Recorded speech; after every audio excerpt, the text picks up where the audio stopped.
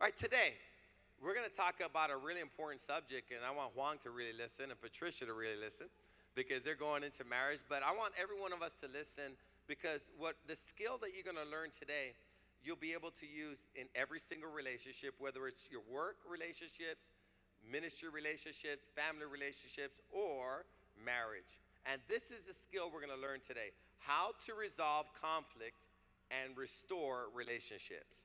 How to resolve conflict and restore relationships.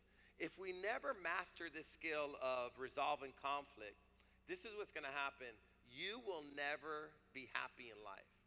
You could have all the money in the world, you could buy the things that you want, but if your relationships are suffering, you will be suffering. You will be miserable. Skills on learning how to destroy a relationship. You actually don't have to learn how to do that. We all know how to do that. But learning how to reconcile and restore a relationship, that's a skill I'm so glad that we can develop and we can learn. So why is resolving conflict and restoring relationships so important? Why is this so important? And this is why it's so important. Our happiness and well-being depends on it. In Matthew 5:9, it says this: happy are those who work for peace. God will call them his children. But the word that catches my attention is work. That means if you're going to have peace and unity and you're going to get along, you're going to have to work to keep the unity, work to keep the peace. See, any fool can start a quarrel. Any fool can start an argument. Only the wise and mature can resolve conflict. So if you say, man, I just like arguing, this is what the scripture is saying, that any fool can do that. But it takes somebody with some skill and some wisdom and maturity to solve and restore relationships and resolve conflict. Look at Proverbs 20, verse 3. It says this: it is an honor for a man to keep away from strife by handling situations with thoughtful foresight. But any fool will start a quarrel without regard of the consequences. What this scripture is saying is that, what he said, to avoid strife, you're going to have some foresight. You know what that means?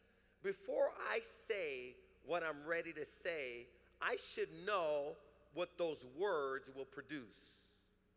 And there's some words that you should not even let out of your mouth because you already know, you should know that those words will be harmful and they will cause arguments and strife.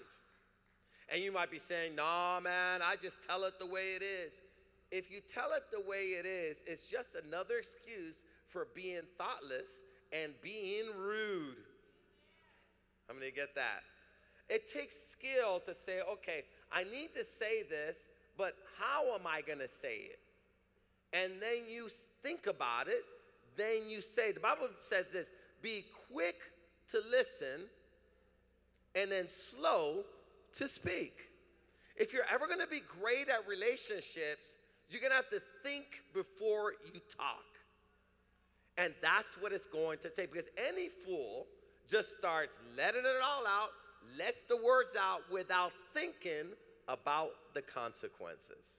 Especially when we're emotionally charged. You heard the old saying, if you can't say anything nice, don't say anything at all.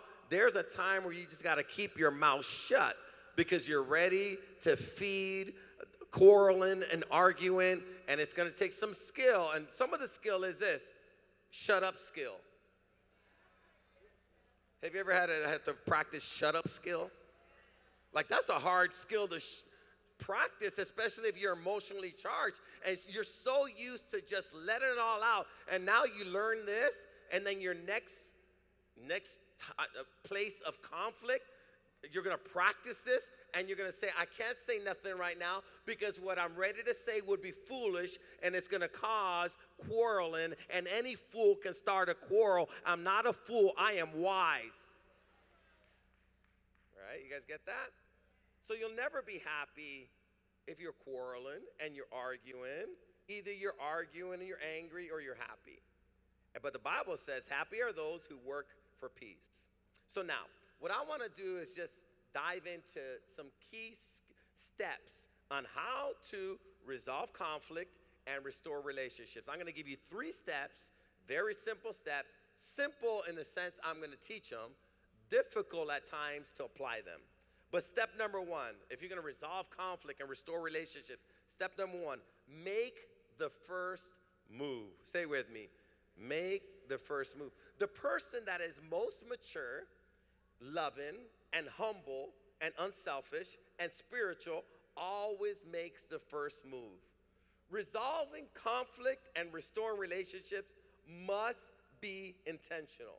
Have you ever heard the saying, time heals all wounds? Not necessarily does this apply to conflict. Conflict is more like cancer. If you have a division within your relationship, there's a conflict in your relationship, letting it go and not dealing with it and neglecting it only makes it worse. The quicker you deal with your conflict, the healthier the relationship will be, the healthier the organization will be, the healthier the ministry will be. So we have to be quick to go ahead and do this. Resolve the conflict. But how do we do this? Make the first move. Say it with me. Make the first move. See, reconciliation is a verb that requires immediate action. Jesus taught us this. Look at Matthew 5:23. So if you are offering your gift at the altar, that means you're coming to church, you're offering your gifts, your talents, maybe it's an offering, and there remember that your brother has something against you, or maybe you have something against them. He says, leave your gift there before the altar and go. First be reconciled to your brother, and then come and offer your gift. What he's saying is, if you have a beef with someone, don't come in here acting like it doesn't matter. Because what God is saying, if right now you and your wife are in conflict, God is concerned more about your relationship than he is your offering. So what he's saying, your gift is important, but it's not more important than your relationship. So be the first one. Say it with me, be the first one. Make the first move. I remember when me and Lisa first got married. I remember getting mad at her for something. I don't even know what it was, but I was mad. And I was going to prove a point. And the point I was going to prove, I was going to put myself in the doghouse. And I remember we had a little sofa. I mean, we were so poor, we couldn't even afford a full sofa. It wasn't even a full love seat. It was a half of a love seat. And I remember I was so mad, I took my covers with me, and I went in fetal position in that little sofa, and I told Lisa, I'm sleeping out here right now. I'm mad. Boy, was I proving a point. I was going to suffer all night long to prove this point. And I remember just being in there, put my covers over my head. A few minutes later, remember, the one that's most mature, the one that's most spiritual will make the first move. Lisa got some covers, and what she did is she snuggled right into the half a love seat. And it even made it more uncomfortable. And I'm acting like she's not there. And I go, what are you doing? I told you I'm sleeping out here. She goes, well, we're sleeping together, so I guess I'm sleeping out here too. And I try to put up with it for one more minute. I go, let's go back to bed. But you know what happened? Lisa took the most mature route. She wanted to resolve conflict. And because she wanted to resolve conflict and even make herself uncomfortable and humble herself, because I want you to get this, I was the cause of the mess. But she still humbled herself and made the first move. Now, it was very important because that was our first major conflict in the relationship. And maybe that would have began to set a pattern in the relationship that every time I get mad, I go into that love seat, or maybe I go further, I leave the house. And the longer we wait to resolve conflict, it's like cancer, it only gets worse. So not only do we make the first move, we need to make the first move immediately. See, the only way to resolve conflict is to face it. The only way to resolve conflict is to what? So why don't we face it? Like, why don't we face it and deal with it? This is the reason we don't face it and deal with it. Fear. Fear of what? We're fearful of being rejected. We're fearful of being vulnerable. We're fearful that if we address it, it's only going to get worse. We're fearful that we might be misunderstood. We're fearful of the backlash. But if we don't overcome the fear, the conflict, it's like cancer, it's only going to destroy the relationship if it's not dealt with. So the question I have to ask myself, and maybe you're asking, how do we overcome the fear? This is the only way to overcome the fear and be willing to make the first move is this. Your love needs to be greater than your fear. And where do we get this love from? We get this love from God. Where do we get this love from? God. In 2 Timothy 1:7, it says this, for God did not give us a spirit of timidity or cowardice or fear, but he has given us a spirit of power and of love and a sound judgment and personal discipline, abilities that result in a calm and well-balanced mind and self-control. What's the result of using love to overcome fear? You're going to be well-balanced in your thinking, in your emotions, in your relationships. Where does this strength to deal with conflict come from? The power of God's Spirit. So if you're saying, look, Pastor, I don't want to deal with it. Maybe this is what you need to do. Before you speak to her or before you speak to him, maybe you need to pray for God's love to fill your heart. And when God loves fill your heart, this is what you're willing. You're willing to face your fear because your love is so much greater. And so I love her too much. I love God too much. I love my kids too much to let this continue to reside in my life. We're going to finally deal with it. It might be tough, but it's worth it all because of the love I have for God and the love I have for my spouse. You guys get that? So we do it because we love God. We do it because we love people. So now, step number 2. So step number 1 is make the first move. Say it with me. Make the first move. Who makes the first move? The person, it's you, and the person that's most mature, the person that's most spiritual, the person that's most humble, they're the ones that make the first move. Wouldn't it be great that all of a sudden we're in competition of who makes the first move? Like, I'm more spiritual than you. I made the first move. He goes, no, because I thought about it before you, and I was ready to make that move. If you keep this going, we're going to have another conflict. But make the first move. I know it's not easy, but making the first move, someone has to do it. Don't wait until you feel it. Don't wait till the circumstances are right. Just do it immediately. Step number 2, begin with what is our fault. So when we want to resolve conflict, we don't start off blaming and accusing and talking about how they hurt you. You start off with your part in the conflict. Remember, if there's a conflict, it takes 2 people to have a conflict. Even if it's 99.9% their fault, find the fraction of a percent and take responsibility for that. Start off with your part in the conflict first. If you cannot come up with your part yet, you're not ready to deal with conflict. See, this is how it works.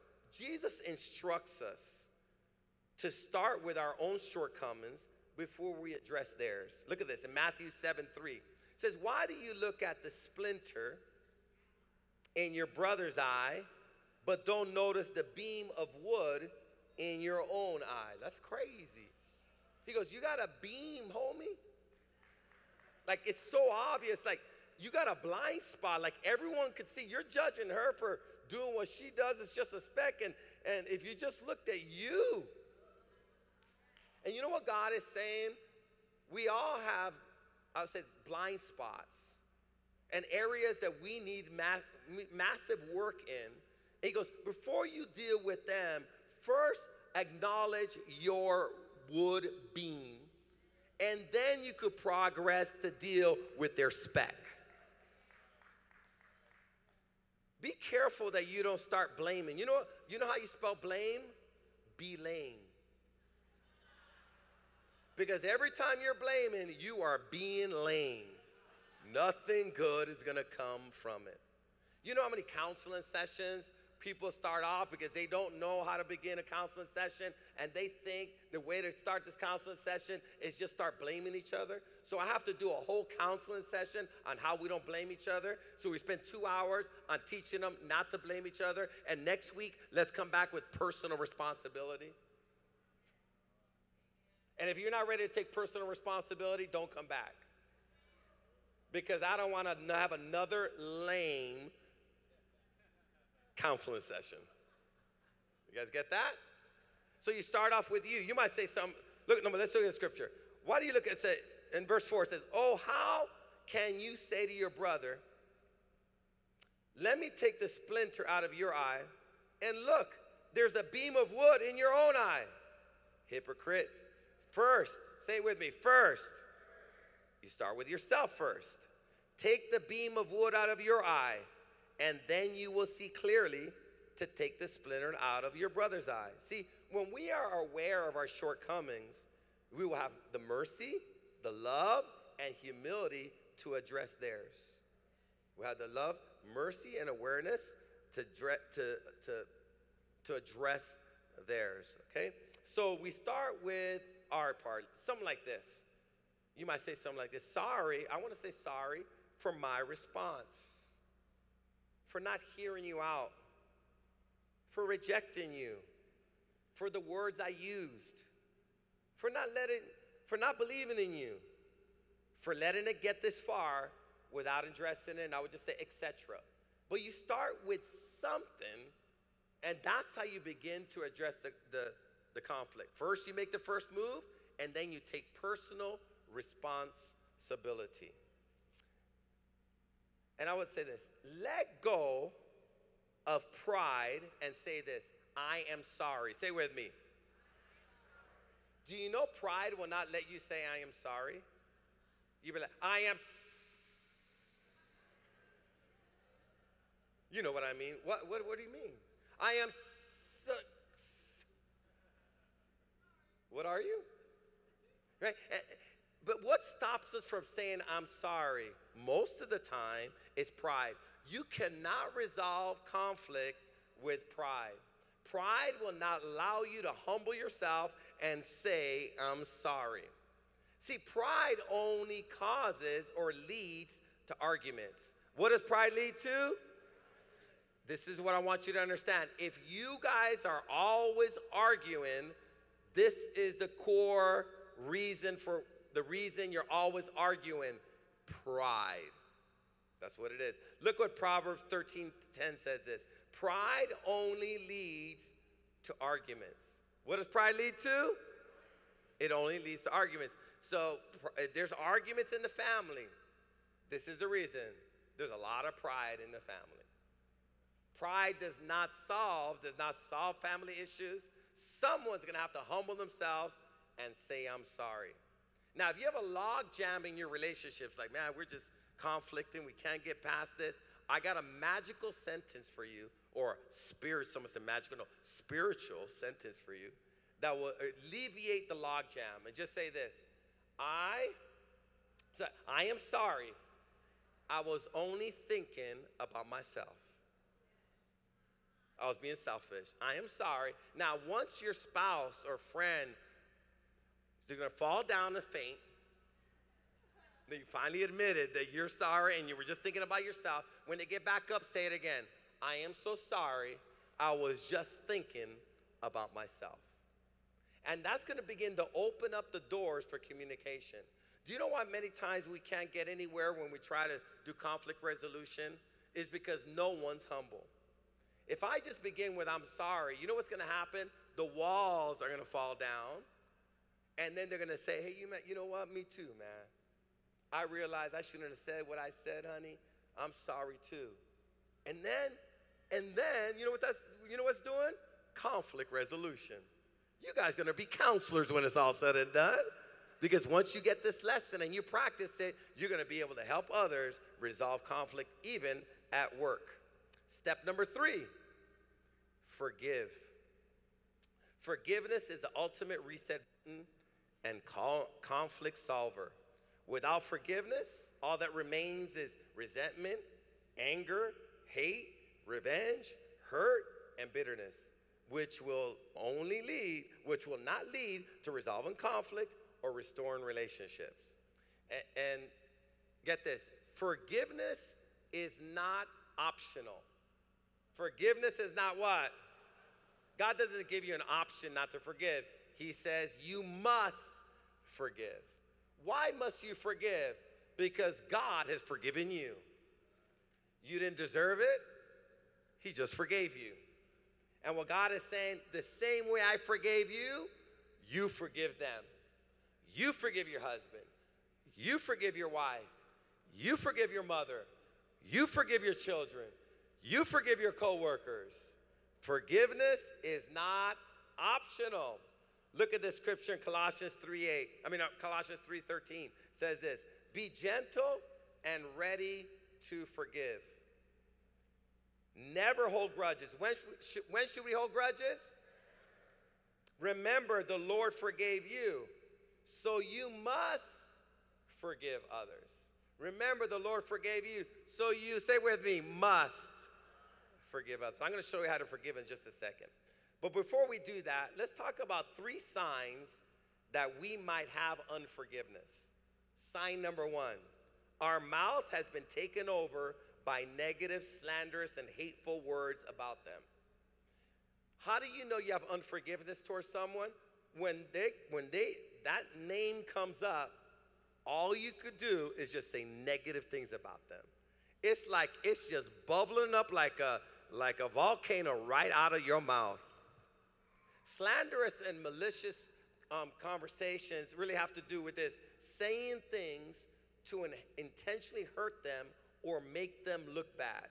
Saying things to intentionally hurt them and make them look bad. That means if someone's in your mouth right now and the conversations are to make them look bad, check yourself. You have unforgiveness. It's already brewing in you. And this is what's going to happen. You'll never be happy. You'll never succeed at relationships, because how you treat one relationship is how you treat them all. You guys get that? So sign number 2, our emotions have been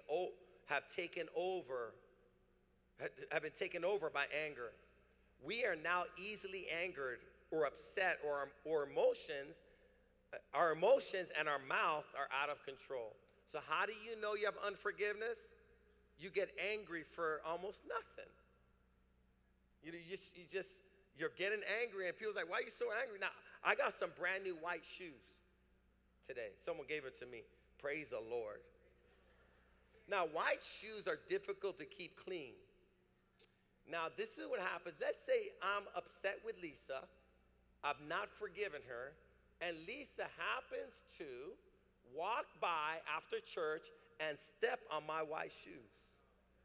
Now, if I'm already angry with her, I'm going to blow up and say something like this. Lisa, don't you know how to walk? What's wrong with you? Are you dumb? I mean, a 2-year-old knows how to walk. You walk right on does my shoe look like the pavement? You better watch where you're going. I'm sick and tired of this. I don't even know if I can handle it anymore. I'm out of here. And Lisa's going to say, I just barely scuffed your shoes. It was an accident. See, I want you to get this. It's not that she scuffed my shoes. It's that anger is in control. My emotions are out of control. And my emotions, if people are edgy around you that you could blow up any moment and they don't know when you're going to blow up, there's a reason. You have unforgiveness. There's no such thing as anger without unforgiveness. And if you're an angry person, you got to take inventory. There's someone that you need to forgive. And as long as anger is in control, love cannot be in control. Let's get that? Well, that's just the way they are. No, they haven't forgiven someone. Look at the scripture, what it says about that. It says this, Ephesians 4:26. It says this, but don't let the passion of your emotions lead you into sin. You should not be driven by your passions or your emotions. Don't let anger control you. Don't what? That means you do have a choice. And it says this, or be fuel for revenge. Not for even a day. See, what it's saying here is every day you're going to have to take personal inventory. Never go to bed, go to sleep, put your head on a pillow when you have resentment or conflict with somebody. Deal with it that day. So me and Liza now, 31 years of marriage, that night that I tried to go to bed angry was the last night I was able to do that because I knew Liza would never let me do it. So we started the right pattern. Someone say we started the what? If you start that pattern, you don't need to get to words of divorce. If you start the right pattern, this is what happens. When you guys aren't getting along, you open the doors to adultery. Because when you're not getting along, you open doors for the devil. And there's a lot of demonic girls out there and guys out there that are just looking for an opportunity. Well, how's your wife treating you? Oh, man, you should see what happened this morning, man. And then you start going because you have resentment. It took it over your mouth. And she goes, man, if I was your wife, I'd appreciate you. She don't even know what she got. I know, huh? Here we go.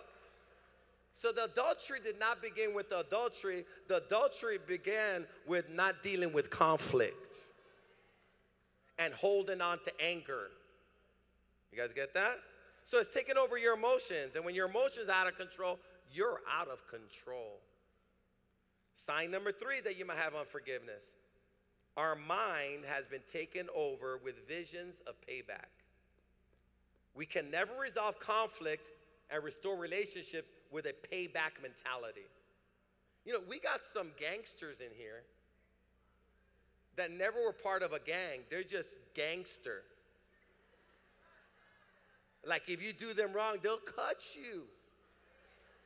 They may not cut you with a knife, but they'll cut you with their words. They'll cut you with their sarcasm. They'll cut you with their silence. They know how to pay you back.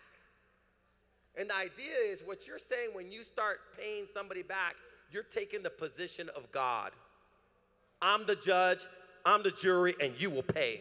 And God says if you judge, this is what's going to happen. Only judgment's going to come back on you. You got to make sure that you don't allow your emotions and your mind to be taken over with the wrong visions. Vision of payback. I'm going to show her. She's going to feel my pain. And until she feels my pain, I'm not even going to forgive her. Really? So you really think that's going to work? You're going to make her feel more pain. If you make her feel pain, you know what's going to come back to you? More pain. That cycle never ends. There has to be a time where you say, I'm done with this cycle. But if you have unforgiveness, look what 1 Peter 3:9 says this. Don't pay back evil for evil or insult for insult. Instead, give a blessing in return. Give a what? You know what God is saying? They do you wrong, you give them a blessing. So why would I give them a blessing when they do me wrong? This is why you give them a blessing when they do you wrong. Look at this. Give blessing in return. You were called to do this so that you might inherit a blessing. You know what God is saying? What you dish out is going to come back to you. So could it be you're looking for a blessed life, but you got cursing in your mouth? And what he's saying, don't let anybody mess up with your pattern. I am a blesser, and this is what I do. I receive blessing, I give blessing, I receive blessing, I give blessing, I receive blessing, I give blessing, I receive blessing, I give blessing. I'm in a blessing cycle. Don't let no one mess up your pattern of living and what's coming back to your life. Because I receive blessing, they dogged me. I receive evil, now I give evil. I receive evil, I give evil. You know what evil means? Hurt, pain, injury. This is what happens in neighborhoods all the time. The revenge always causes more death, more suffering, more pain. It never ends. God's saying someone has to be willing to forgive, let it go, and start a pattern of blessing. How many want some blessing in your life? God is saying, if you hold on to resentment, you hold on to bitterness, this is what I can't do. I can't bless you. Okay, so now, I want to just end it with the 3 Ds, how to forgive. 3 Ds of forgiveness. Say it with me. 3 Ds. I'm helping you right now. You're going to be a master counselor when you're all said and done. 3 Ds of forgiveness. Number 1, decide to forgive and be a forgiver. Forgiveness is not an emotion. It is a choice that never ends. Say it with me. I forgive and I am a forgiver. Peter asked Jesus one day, he said, Jesus, how many times should I forgive someone who dogs me, who does me wrong? How many times should I forgive someone? And Peter says, 7 times? And I think Peter was like, that's a lot, huh? Like 7 times? And then Jesus said this, no, not 7 times. In one version, he says 70 times 7, which is 490 times. In another version, it says, no, 77 times, 10 times that. And you might be asking yourself, who would hurt you and do you wrong 77 times in one day? The chances of someone doing you wrong 77 times in one day are slim to none. So why 77? Because this is what happens. Forgiveness means let it go, send it off. What do you mean? Let it go, send it off. This is what might happen. They might have hurt you yesterday, but that thought of them hurting you keeps coming back to you all day long. It might come to you 490 times. And if you're not watching it, you can receive it and get bitter and angry. What he's saying is every time the thought comes, you send it away. No, I forgive them. I let it go. I'm not going to receive this anger. I'm not going to receive this resentment. And I'm not going to let my mind go over and over and over what happened, because it's not doing us any good. It does not lead to reconciliation. Some of us are a broken record. You're talking about something that happened 10 years ago like it happened yesterday, because it's still fresh in your mind, in your heart. You're still thinking about it, and you're still talking about it, you're still acting on it, and you're still emotional about it. You guys get that? So now, someone say decide to forgive. Forgiveness is a choice. Number 2 D, or second D, declare forgiveness and be specific. Someone say declare it. Forgiveness has to do more with your mouth than your head or your emotions. So you don't wait until you feel like forgiving, you forgive. I'm going to give you an example. It's my birthday, and I want Lisa, all I want for my birthday is for Lisa to cook me some Puerto Rican rice and beans. That's all I want. Poor little me, that's all I want. A little rice and beans for the poor chap. And Lisa does not cook me rice and beans. So now, either I'm going to forgive her, for she does not know what she does, or I'm going to hold on to this rice and beans thing. She's, are you okay, Marco? Nah. what's wrong, Marco? Well, all I wanted, after all the years I've invested in this marriage, and the 5 children that I've given you,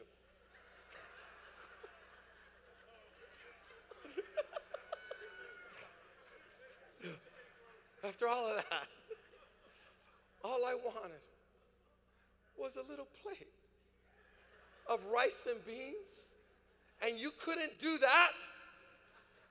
And if you can't do that, what can you do for me? It's going to take me a while to get over this. Or I could just decide to forgive and then go to Lisa. Lisa, I realized I didn't give you, remember, I'm doing it right now. I realized I didn't give you enough time to get the rice and the beans, and I just kind of put it on you. But I forgive you, Lisa, for not cooking me rice and beans on my birthday. And I promise you I'll never bring it up again until my next sermon. No. See how we are? See how we are? See how we are? So, because to forgive means this.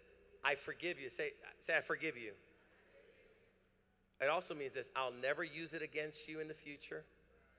I will never speak of it again to you or anyone else. I totally let it go.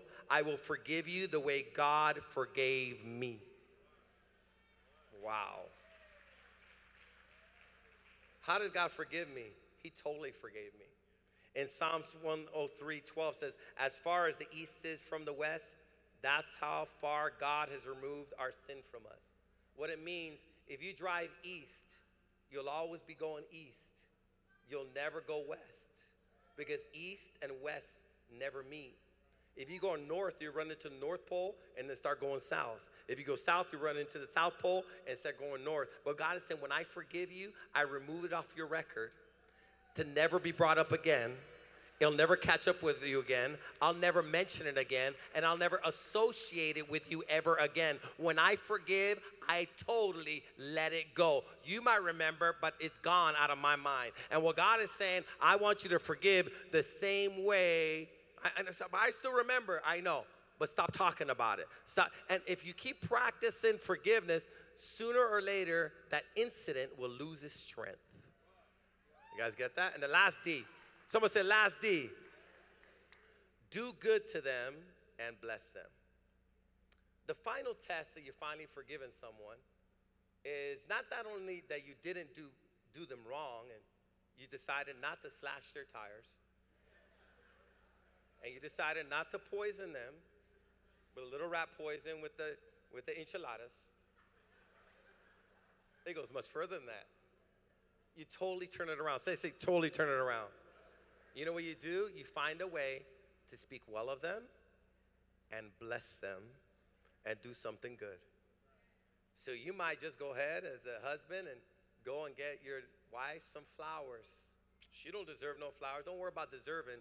Just do good. You didn't deserve forgiveness and Jesus dying for you either. Just start doing good and more good's going to come. Someone has to. I want you to know my identity is to be like Christ. Be careful. Some of us are more like our enemies than we are like our Lord. Be careful, because what happens when you get offended, if you don't watch it, you become like the person you hate. I'll never be like you, mama. You're exactly like her. ¿Qué pasó? You know why? You never let go of the hate. You never let go of the anger. And now you become like the person you hate. You're not supposed to become like the person that did you wrong. You're supposed to become like your Lord and Savior, Jesus Christ. And we'll end it with this scripture. Luke 6:27 says this. Listen, all of you. Love your enemies. Love what? Do good to those who hate you. Pray for the happiness of those who curse you. Implore God's blessings on those who hurt you. And all we're saying is, whatever you do it in love. And don't ever let hate and anger overpower you, and resentment and bitterness, because it's going to ruin your life. It's going to ruin your emotions. It's going to ruin your future. It's going to ruin your blessings. You do have a choice. Did we learn something today about conflict resolution? Right? Make the first move. Someone say, make the first move. And number 2 was begin with our fault. And number 3, forgive, right? Forgive. How do we forgive? Decide to forgive. It's not an emotion, it's a choice. Declare forgiveness. Open up your mouth, say, I forgive you for, and then do good to them. Seal that whole forgiveness with an act of benevolence, kindness, and generosity. If everyone could bow their head and close their eyes for a moment, we're just going to pray. If you need special prayer, you could come to the front. We're going to have some altar workers up here. We'd love to pray with you. You guys, tonight at 6 o'clock, we got, I think, 7 to 9 couples, I believe it is. They're getting married tonight. So we're going to have a mass wedding. We have, I think, 100 teenagers that's going to commit themselves to God, a life of celibacy, until they get married. It's going to be awesome. Young adults are getting involved in it as well. We're going to renew vows. If you're saying, man, I would love to renew my vows. I've been married for a while. Maybe some things have happened. I would love for me and my wife to be able to renew our vows. You're going to get a chance to do that tonight at 6. So we'll have a time of renewing our vows. We're going to have a time mass wedding. 9 couples are getting married tonight. And then young adults, singles, you're single. We have teenagers. We're going to make a commitment of sexual purity to God tonight. So you don't want to miss it, 6 o'clock tonight. But let's bow our head and close our eyes for a moment. Maybe you're here today, or maybe you're watching online. You're saying, man, I just feel the love of God. I feel the peace. And you're saying, man, I just want to surrender my life to God. This is going to be your opportunity. If you're saying, man, I want to make God the center of my life. Man, I want to make sure if I died today, I'd go straight to heaven. Or maybe I've been backslidden, but man, I need to make a new start today with God. I want you to say this prayer right there at your seat. And if you need prayer, if anyone needs prayer, at the end, you could come down. We'd love to pray with you guys. Every head bowed, every eyes closed. If you're saying, I need God, Pastor. I need that love. I need that peace. I need that forgiveness. I want eternal life. Every head bowed, every eyes closed. You're at home. Let's say this prayer together today. Say, Jesus, I ask forgiveness of all my sins. Jesus, come into my heart and become my Lord and Savior. From this day forward, I am a follower. I am a disciple of Jesus Christ. Holy Spirit, fill me today. Set me free from all my bad habits, all my addictions. I'm a brand new person today. In Jesus' name I pray. Amen. How many said that prayer with us this morning, this afternoon? I see those hands. Welcome to the family of Christ. We love you guys. If anybody needs prayer, come on down. We'd love to pray with you guys. Our altar workers are up here. If you need anything, come on down. We'd love to pray with you. Congratulations to the beautiful couple who got married. God bless you guys. Tonight, 6 o'clock, you guys, you're married. You want to renew vows, come. 9 couples getting married tonight. Singles, young adults, teenagers. We're going to make a vow commitment of purity to Christ tonight. God bless you guys. If God is for you, who could come against you? God bless you. If you need prayer, yeah, come on down. We'd love to pray with you guys. God bless.